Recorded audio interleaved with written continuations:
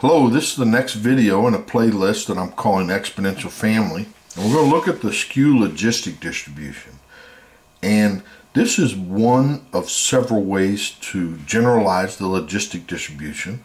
And more specifically, sometimes this is called a Type 1 generalized logistic distribution. But I think it's more commonly known as the Skew Logistic Distribution.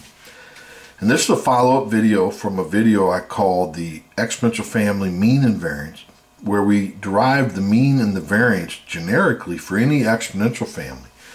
Now we're going to do it specifically for the Skew Logistic Distribution. So the density is written like this, where x is real and the parameter is positive. And now we want to sort of separate it or make it look like a exponential family, part of that family.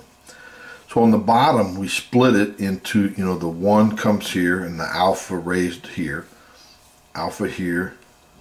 And so what we're doing is we're putting the parameters over here and just the data over here.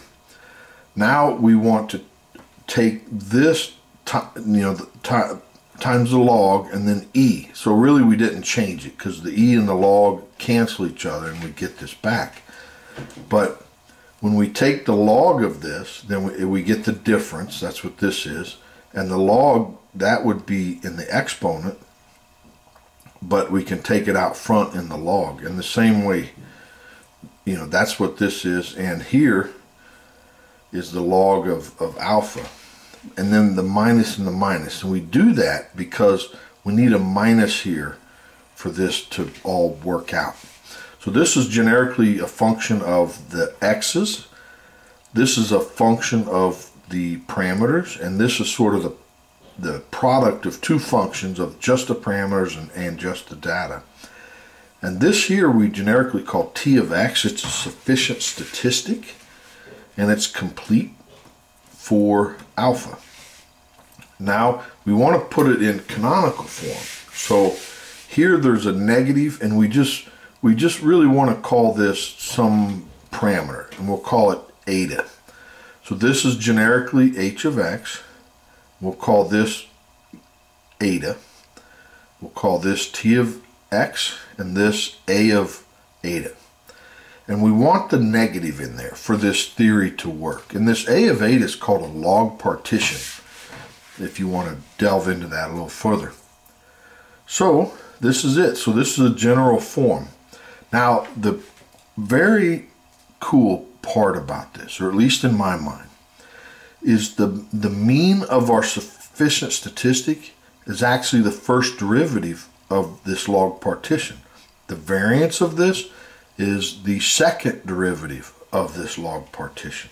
And so let's derive those. And doing this without the theory of exponential family would actually be quite impossible, quite hard to develop a closed form expression. So the expected value of our test statistic, or our sufficient statistic, just plug it in.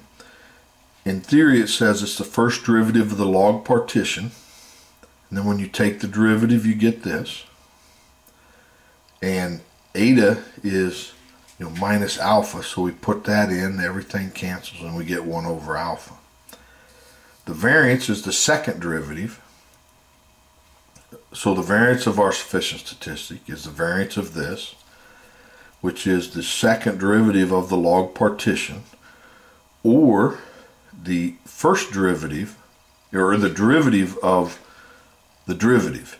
And so here, you can't populate it with alpha. You have to keep it in terms of eta. So these minuses cancel, and we're left with minus 1 over eta. And so that's what needs to go here. So now when we take the derivative of this, I like to think of it as bring it up and raise it to minus 1. So then the minus 1 comes out front times that minus 1, makes it a positive. And then you subtract 1 from the exponent, given minus 2, but then that can go back down. Now we plug in what eta is, which is minus alpha, and you square it, you get just alpha squared back. Yep, well that's all I have for this video, and hopefully you enjoyed that. The reason I'm providing this example, or this video, is I'm going to use this example in the Lehman-Shafay theorem, or an example after I prove the Lehman-Shafay theorem. Please like the video and subscribe so you don't miss the next one. Thanks. Bye.